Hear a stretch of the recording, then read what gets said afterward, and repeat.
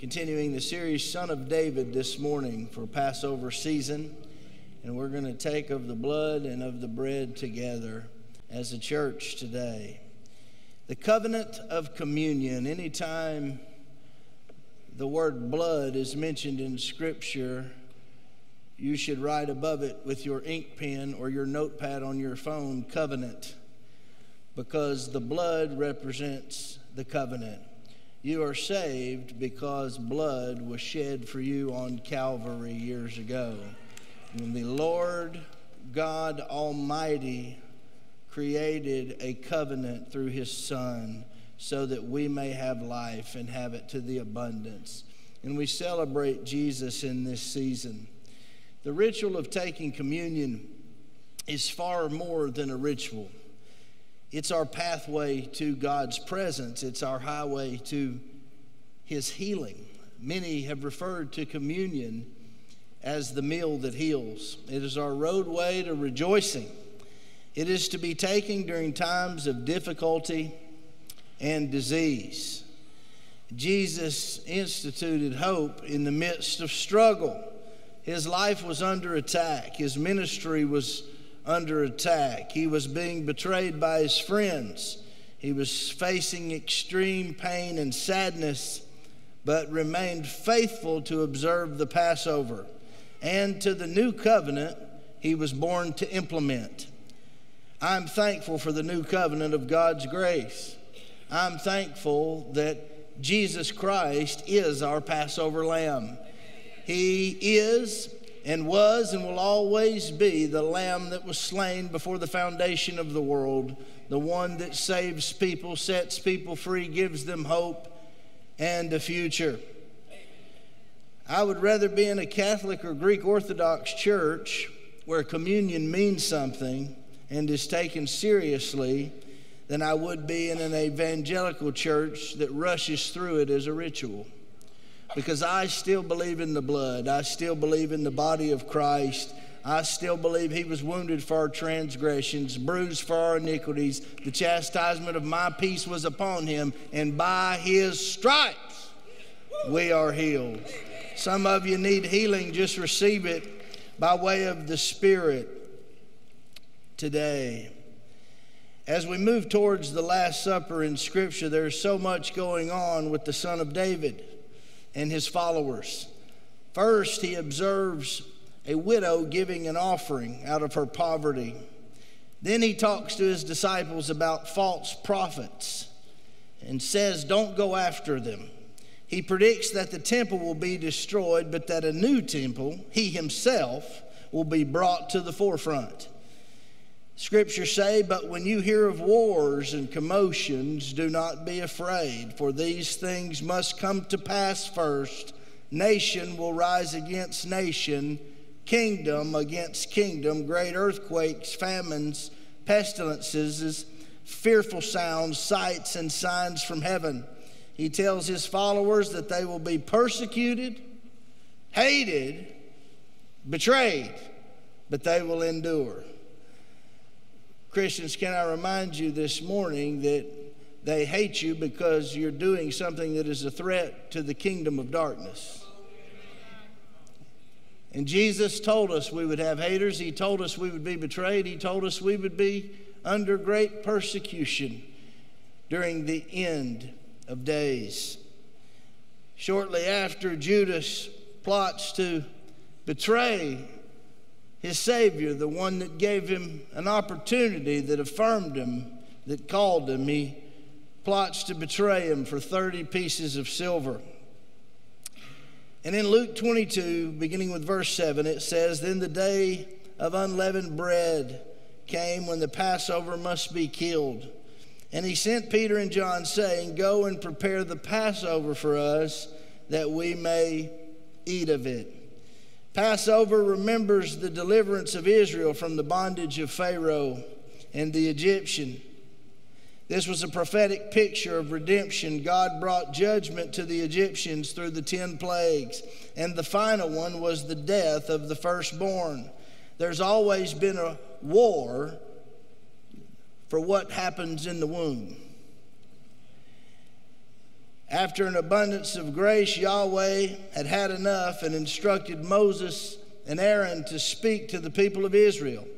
He said, "Get a lamb without blemish, a male of the first year. It should be sacrificed on the 14th day at twilight. Sprinkle some blood on your doorpost, and the death angel will pass over you. Go ahead and eat the meat roasted in fire, the unleavened bread, the bitter herbs. We call it a Seder feast." God told them what to do, when to do it, how to do it, and why they were supposed to do it. This is called the Feast of Passover. We will be hosting a Seder feast very soon if you've never been a part of one. I taught on the Seder feast on television today around the world. I encourage you to be a part of it. We don't have to celebrate Passover, we get to, under grace. And if you've never experienced it, you should.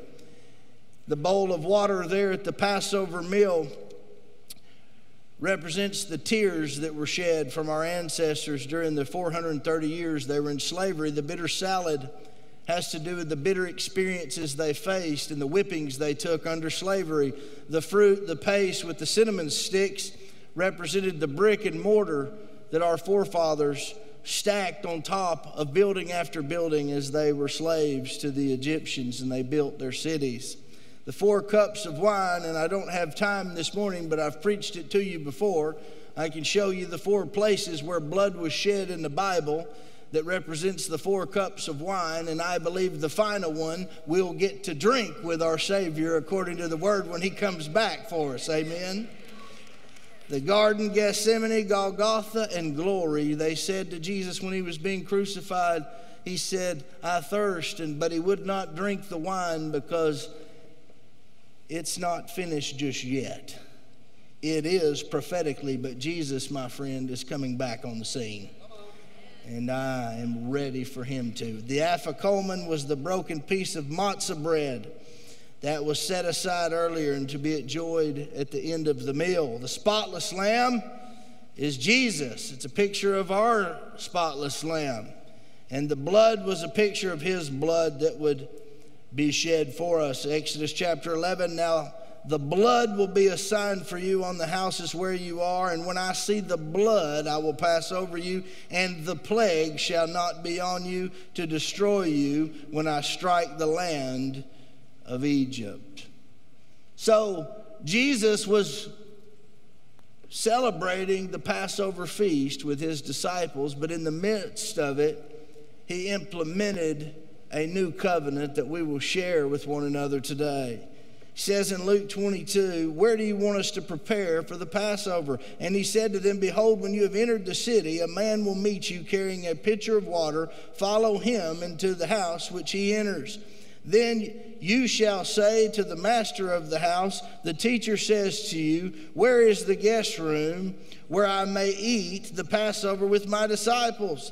Then he will show you a large furnished upper room. There, make ready." So they went and found it. And if you're going with me in May, you're going to get to sing and pray in that same place, the upper room. So they went and found it, just as he had said to them, and they prepared the Passover. When the hour had come, he sat down, and the 12 apostles with him. Then he said to them, with fervent desire, I have desired to eat this Passover with you before I suffer. For I say to you, I will no longer eat of it until it is fulfilled in the kingdom of God. Then he took the cup, he gave thanks, and he said, take this and divide it among yourselves. For I say to you, I will not drink of the fruit of the vine until the kingdom of God comes. And he took bread, gave thanks, and broke it, gave it to them, saying, this is my body, which is given for you. Do this in remembrance of me. Likewise, he also took the cup after supper, saying, this cup is the new covenant in my blood, which is shed for you. So it's no longer about rules and rituals. It is by grace we've been saved. And Jesus, the spotless Lamb, our Passover, our great high priest, he implemented a new covenant that all could partake in, every race, every socioeconomic class.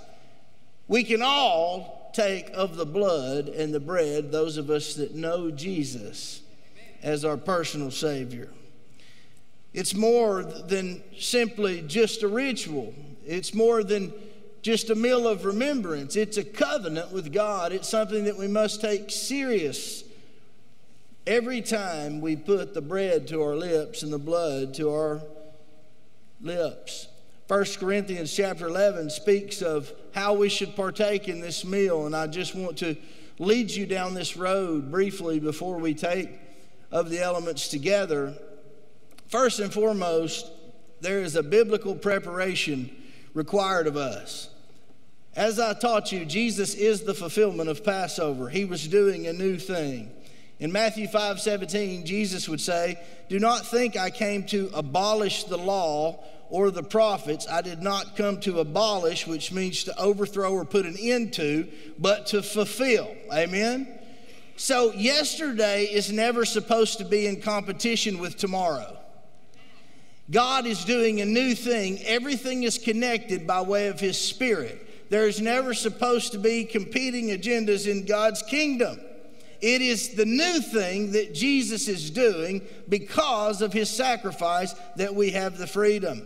Ephesians chapter 2 says, "For He Himself is our peace, who has made the two groups one and has destroyed the barrier, the dividing wall of hostility, by setting aside in His flesh the law with its commands and regulations." His purpose was to create in Himself one new man, one new human race, one form of government out of the two, thus making shalom, peace. He's a God of peace. He's a God of bringing people together. But it says in Paul's letter to the Corinthians that we must be prepared to take of this bread and this blood. It says before we receive the elements, we must be prepared for it.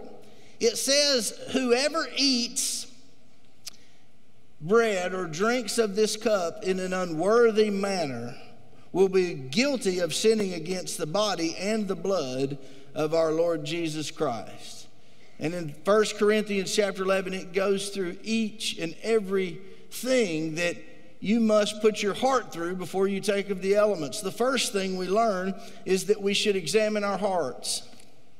So if you have the ability to just look inside of yourself this morning and ask yourself, number one, am I a Christian? If I died today, would I spend an eternity in heaven with Jesus, or would I go to the other place, Hades?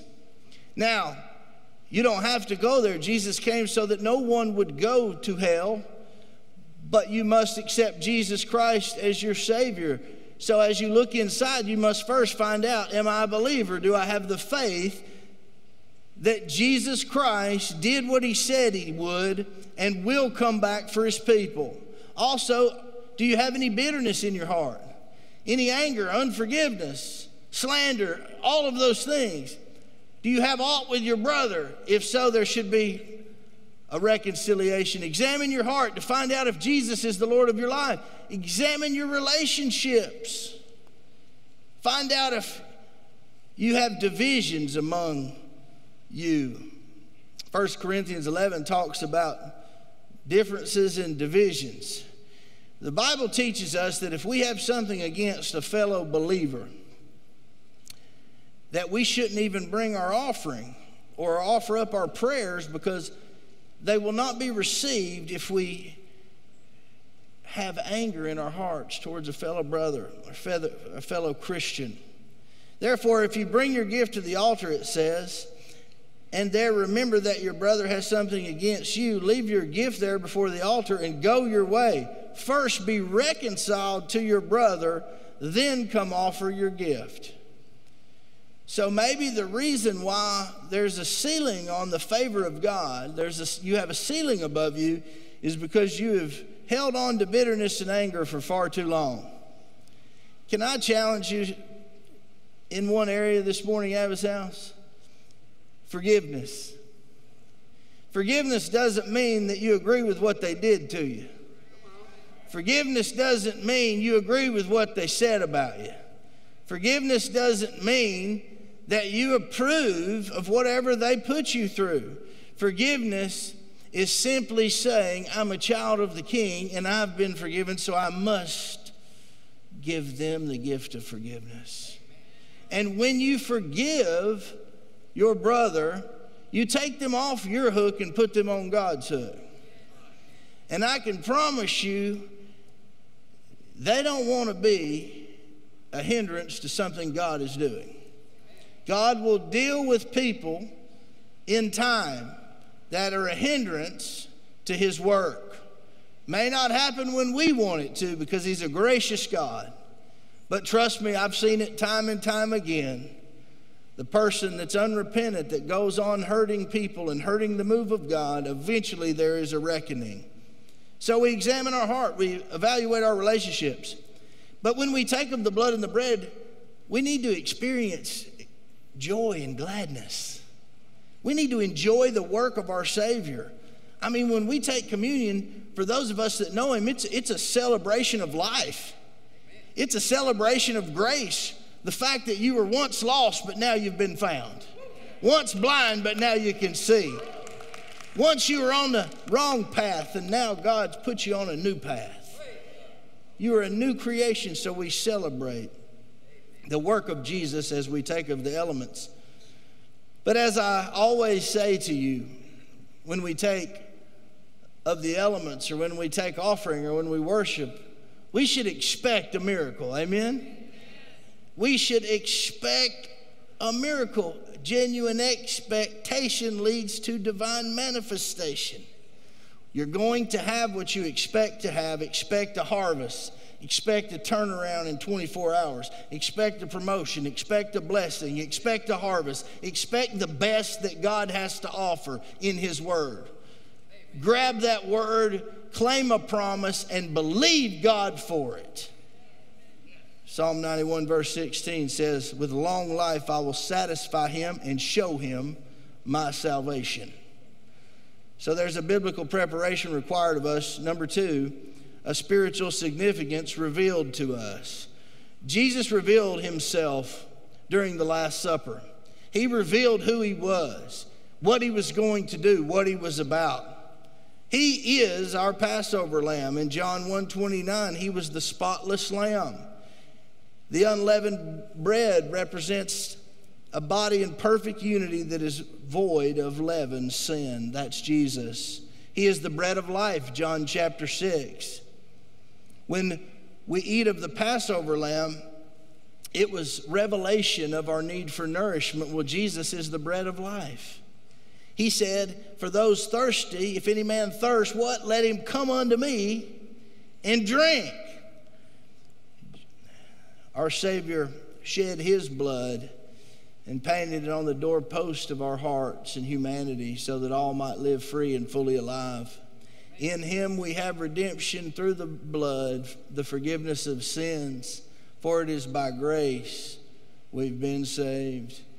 You know, in ancient times, there was so much sin in the world that God sent a flood and decided to restore humanity through Noah and his family. He decided to just save a remnant of people and animals so that the world would live. And what are the means by which he did this? Well, the Bible says that Noah built this ark of wood, gopher's wood, and it was pitched with a pitch, which means when El Elohim, the Creator, looked down and saw his remnant, his last true family, and all those animals, he looked down at a red soaked vessel of wood. But 2,000 years later, El Elohim looked down at his son on a red soaked tree, soaked with his blood for the forgiveness of our sins. Never underestimate the power of the blood that goes on cleansing us from all unrighteousness. Never underestimate, according to Ezekiel, that there is life in the blood. that it brings life. And yes, this gospel is a dirty gospel, but it's been made clean by the blood. Amen. And I'm so grateful for that. Communion is tied to the Lord's death and the kingdom he left us, the kingdom he will come back to reign over. He said to them in verse 15 of Luke 22, with fervent desire I have desired to eat this Passover with you before I suffer. For I say to you, I will no longer eat of it until it is fulfilled in the kingdom of God. Now I close here. Communion, this covenant of communion, is a prophetic fulfillment remembered by us. He said, this is my body, which is given for you. Do this in remembrance of me. In 1 Corinthians, it would say in chapter 11, verse 26, for as often as you eat this bread and drink this cup, you proclaim the Lord's death until he comes. So we're to do this today in remembrance of Jesus. Remember how God liberated Israel from Egyptian slavery. Remember how Jesus liberated you from the curse of sin and demonic bondage. Remember how the blood of Jesus delivered you from all unrighteousness and gave you a second chance. Remember what Jesus did for you, where you were when you first found grace. Remember how the body of Christ is supposed to be one flesh, one new man, Jew and Gentile. Racism can't stand in the new covenant. Sin cannot survive in the new covenant. Hatred, jealousy, envy, anger cannot survive in the new covenant, because we are one blood, one new man, one form of government, God's kingdom above all. So I hope that you'll not only be prepared today spiritually and biblically, but even prophetically for the elements. I believe God's going to heal some people and save some people. I would ask you to bow your head and close your eyes. I'm going to ask my deacons who are going to be helping me to go ahead and make your way to your tables today. Gentlemen, thank you for our deacons and our chairmen and the great work they do. But before we take of this blood and this bread today, I just wonder if there's anybody in the house that might be unsaved. Maybe you don't know Jesus Christ. The Bible says, for God so loved the world that he gave his only begotten Son, that whosoever believeth in him should not perish but have everlasting life. That is the gospel. It's good news that Jesus loves you and wants to give you purpose on earth and eternity in heaven. If you don't know Jesus Christ today, you're not sure if you're saved or not, you don't have to have the Bible memorized. The Bible says all you have to do is believe, receive, and confess. So if you need Jesus in your life, online or in the house, the Bible says if you confess me in front of men, I'll confess you in front of my Father. So if you need Jesus, I want to give you an opportunity to make him the Lord of your life. Just pray this prayer with me. Say, dear Lord Jesus, Lord, forgive me of my sins. Please come into my life and save me. Fill me with your Holy Spirit and use me for your glory.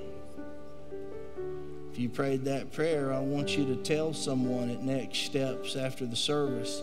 You should sign up to be baptized the first Sunday in April. But if you prayed that prayer and you meant it, you get to, maybe for the first time, partake in communion with us. So welcome to the family. Let's give them a round of applause at Abba's house for anyone that may have prayed that with us. I'm going to ask you to stand on your feet today.